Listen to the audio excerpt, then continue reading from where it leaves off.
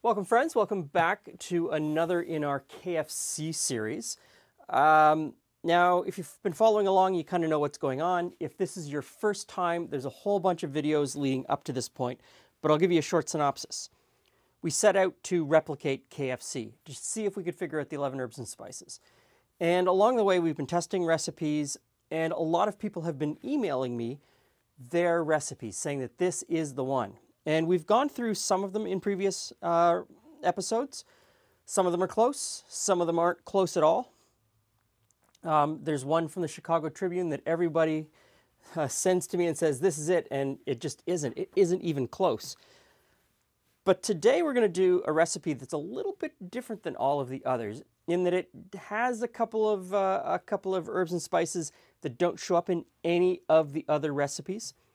And the story that goes along with it is something I wish I could share with you, but it's just so out there that there's no way that it couldn't be true. In the end, this person's grandmother worked for Harlan Sanders and has a handwritten copy of the recipe that she was given by Harlan. So we're going to give it a go. We're going to see if it's close. We're going to see if family lore matches up with flavor. Now I'm going to put everything into this blender jug because I want to end up with a really nice fine powder. So, white pepper, number one ingredient. Nothing too strange about that. Black pepper. Sage. Coriander. Ginger. Cayenne. This is one of the outliers. This is vanilla. Ground bay leaf. Ground savory. Ground clove, and ground cardamom.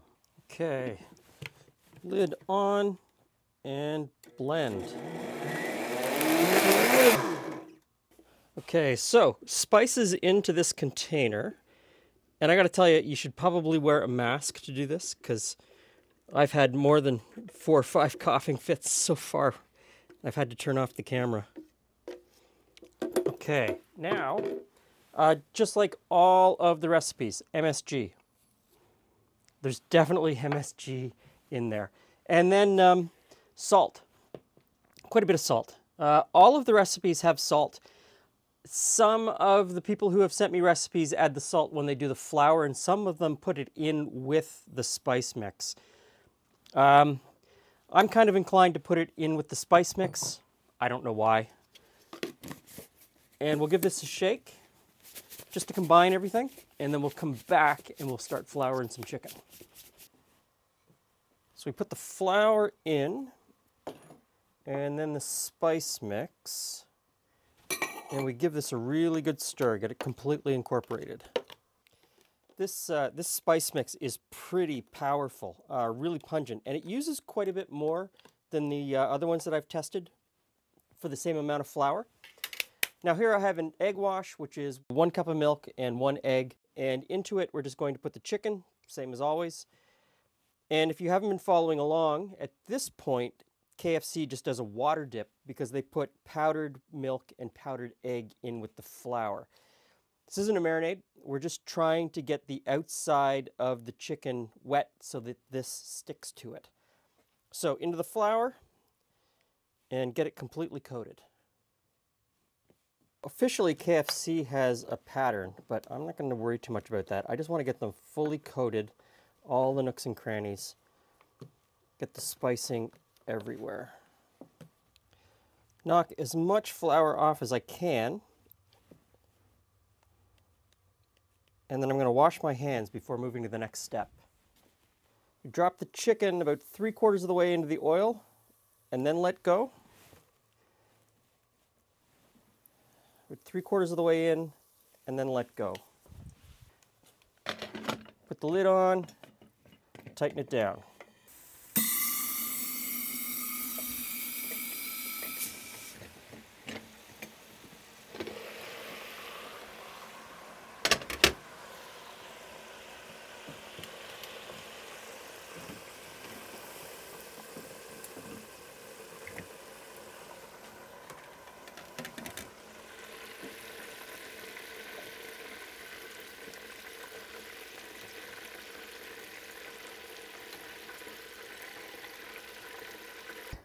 Back for another tasting. All right, so I'm in my chicken tasting outfit. So this I'm ready. this is a mystery spice mix with an incredible story that I wish I could share, but I can't. Now the color is a little bit different this time, and that could be my cooking. I may not have got the time exactly right, but let's give it a go. Which one do you want to start with? Well, this one on the right. Okay. Stay consistent. I really like that. Yeah. I'm not sure it's KFC, but I really like that. Yeah.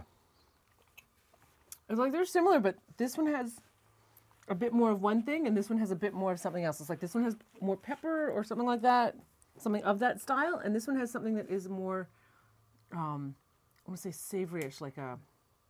Okay, so this... like a, you know what I mean? Like something in that leaf family of stuff. Does that make sense? So this one has vanilla, dried vanilla, and it has bay leaf. None of the other ones that we've tested so far have had vanilla and bay leaf in them. It's really good though. I never thought of putting vanilla in it. That is an amazing piece of chicken. I don't know that it's KFC, but that is an amazing piece of chicken. I wonder if... Okay. I have all sorts of interesting things to think about. But yeah, no, if you were putting them side by side and said, you know, it brought me... That is not... Not quite. Not quite. But... Okay, so we are going to do a big taste-off of the last 3 recipes that we've done. So this That's a lot of chicken. the mystery recipe, Earl's, and Dustin's. Okay, and the premise of it is we're going to what? And then at the end of that, we're going to see which one is the closest to KFC, because I think these 3 recipes are closer than any of the ones that we've come to so far. Yeah, I think that I think at least for 2 of them, I could almost not distinguish them if you, yeah. So come on back for the big finale. Whew. Thanks for stopping by. See you again soon.